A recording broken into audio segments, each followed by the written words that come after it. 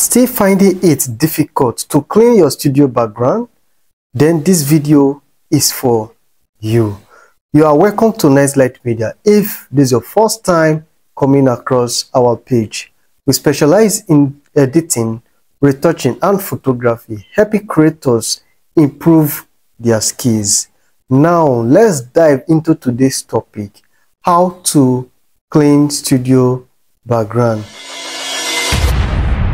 Now, the first thing you are going to do is to upload your image. After uploading your image, I have already done that, So the next thing we are going to do is to size our image.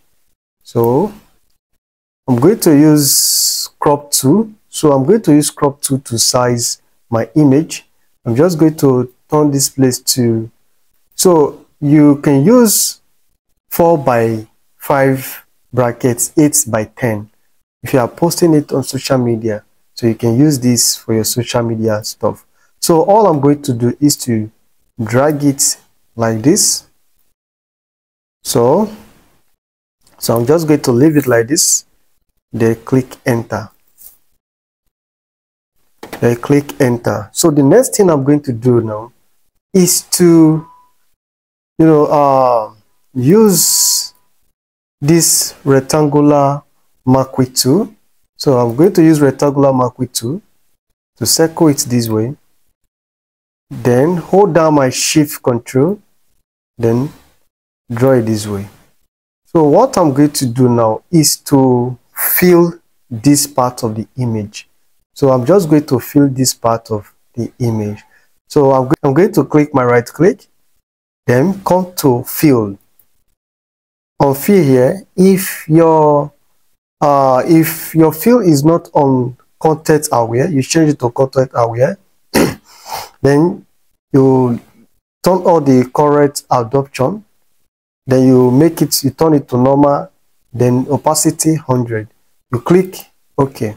So now you can see how our photo is looking. So the next thing I'm going to do now is to delete this. Then I'm just going to pick my patch tool. Then I want to correct this part of the image by dragging it to the smooth part of the surface. So you can see.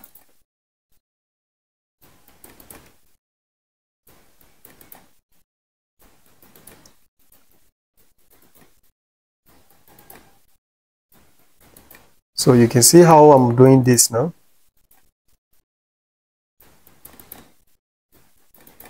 So when you look at this image, it's not balanced.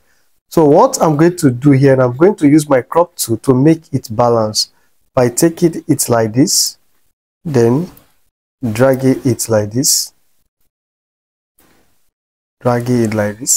Then I'm going to click my content aware. Click my content aware, then click enter. So you can see how it's looking now. So the next thing I'm going to do now is to trim my image out from the background. Now I'm just going to pick my quick selection tool, then come to select subjects. Then click OK. So now this is how it will look.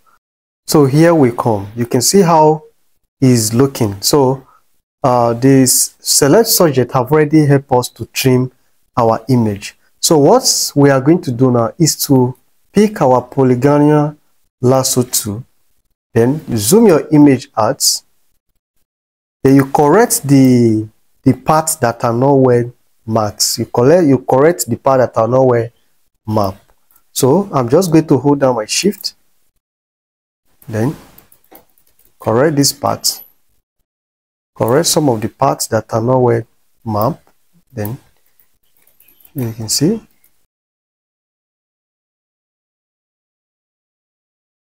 For your shortcut when trimming, know that when you are trimming, like when you are adding, shift is plus, then my alternative is minus. For instance, to add this place to the image, I'm just going to click my shift, which is plus, then add it to it. You can see.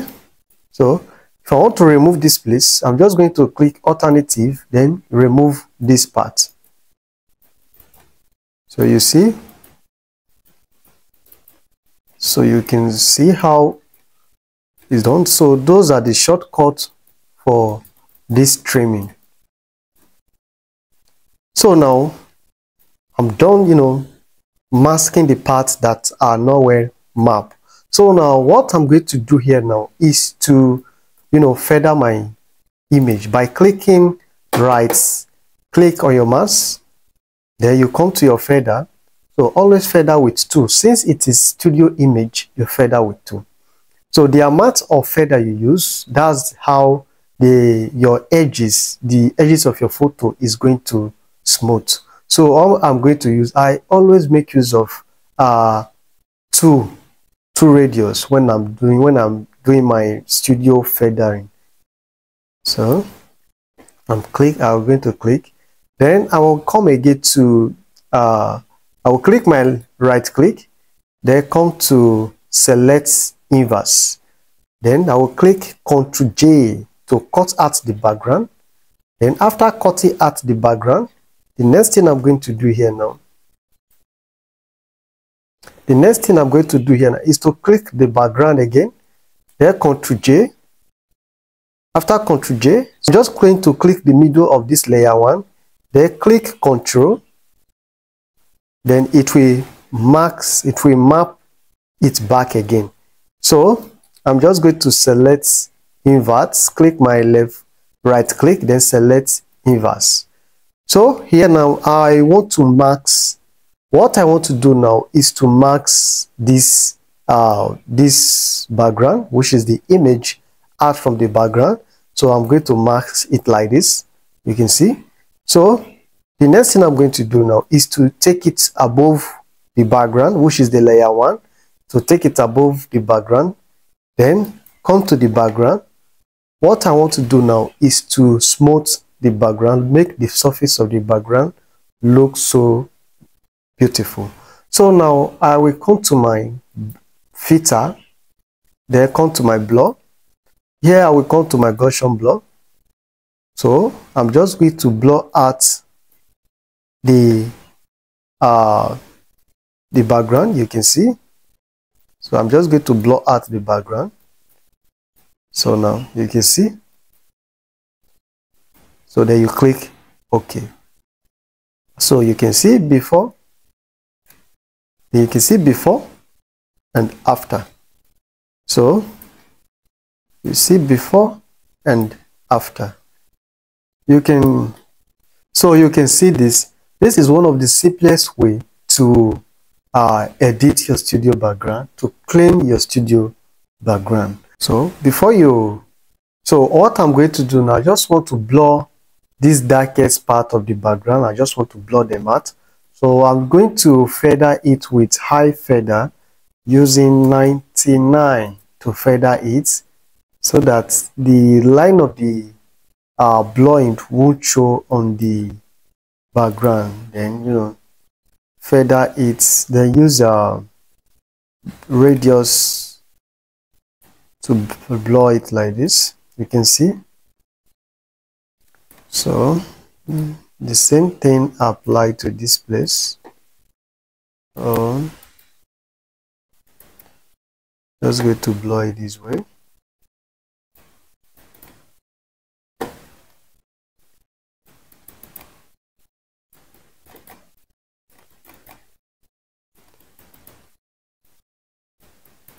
So I think we are good now. We are good now. So this is before, and this is after. We are good now. So you can go ahead and add your background. Yeah, you can go ahead and add your background, but that is not going to be today's topic. That will be another day topic. So we are done with this. So you can see the before and after. So to see more of our videos, subscribe, click on the subscription button, then subscribe, turn on the notification bell for you to receive any of our video we are going to be dropping. So our next class is going to be how to add background to your image. So stay tuned. Click turn off the notification bell, then stay tuned.